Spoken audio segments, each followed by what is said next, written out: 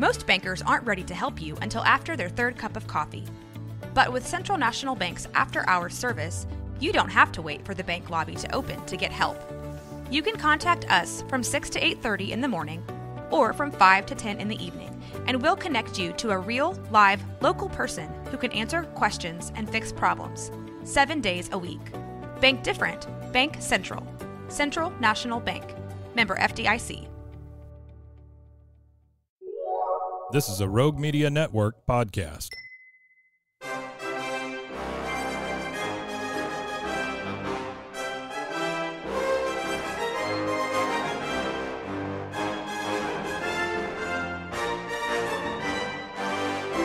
I am Professor Knowledge. Welcome to my classroom. Facts provided by historyfacts.com. Subscribe to their newsletter to receive daily history facts in your email. Here is today's useless history.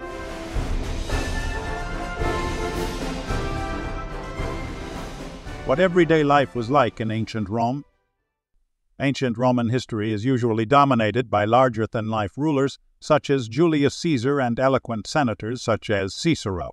However, these men led an empire of millions of everyday citizens, who were usually less concerned with conquering the world than they were with putting bread on the table and simply enjoying life. A look at the lives of typical Roman citizens reveals a culture that in many fundamental ways is not so different from ours. The ancient Romans worked, played, socialized, and expressed themselves, albeit often quite. Here are 6 facts that offer a glimpse of what it was like to be an average citizen in one of the world's largest and most influential empires. No matter where you went, you could always find a public bath.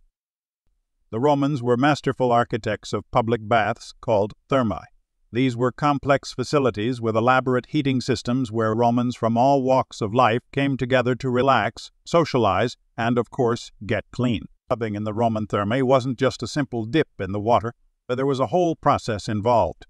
A visitor would begin by doing some light exercise, followed by a hot bath, then a warm bath, and then a cold bath. They could also spend time in a steam room or get a massage. Public baths were a central part of Roman culture, and some citizens even considered them a symbol of Roman identity. In fact, baths were such an essential component of daily life that they were built in nearly every part of the Roman Empire, even in its most remote region. Roman therma could be found as far north as the British Isles and as far south as Egypt. The empire's cities were filled with graffiti. Archaeological evidence from well-preserved ancient Roman cities such as Pompeii and Herculaneum reveals that, much like people in modern society, the denizens of ancient Rome liked to express themselves through some good old-fashioned graffiti. Since the ancient Romans lived a few millennia before the invention of spray paint, they had to make do by scratching and carving their designs and messages into plaster surfaces around the empire's cities. Graffiti carved by everyday Romans can be found on the walls of bars, public baths, and other places where people commonly went to socialize. Ancient Roman street art ranged from simple drawings of stick figures and animals to colorful, R-rated jokes and insults.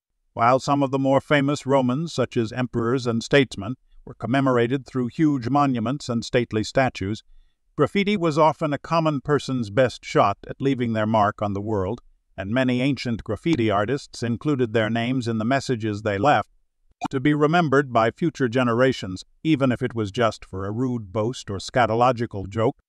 The Roman workday ended at noon. The ancient Romans didn't have clocks they could use to count the hours of the day.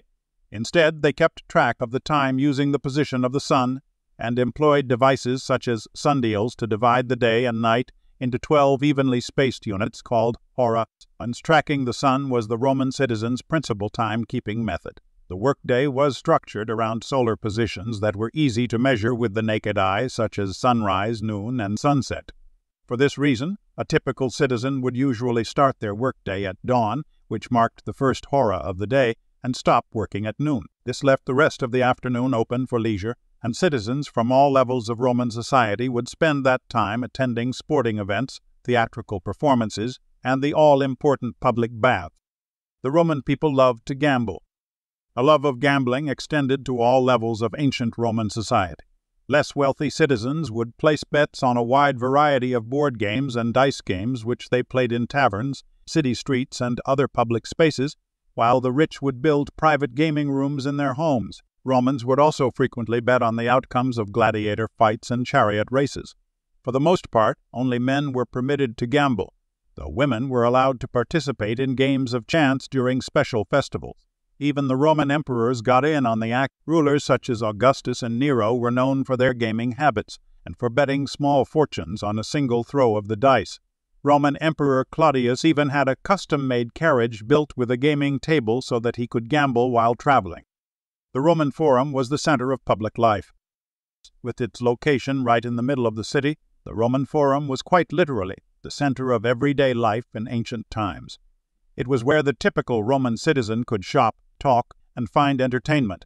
It was also the site of most of the city's public gatherings, the Roman courts of law, and the meeting place of the Roman Senate.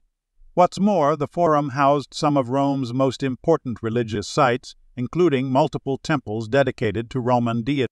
In other words, if you were a Roman citizen, chances were good that you'd be making frequent visits to the Forum for everything from daily errands to grand citywide ceremonies. There was a temple where citizens could go to worship Caesar. One prominent temple in the Roman Forum was dedicated not to the worship of a mythological god, but to the former dictator of Rome, Julius Caesar.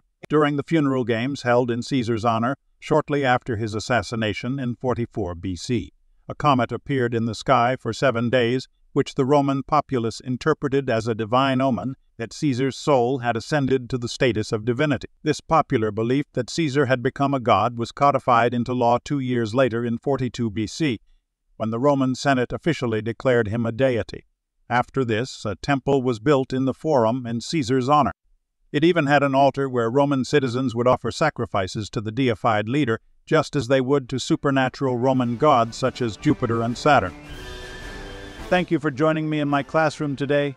As always, you can find more useless history at roguemedianetwork.com or anywhere you get your podcasts.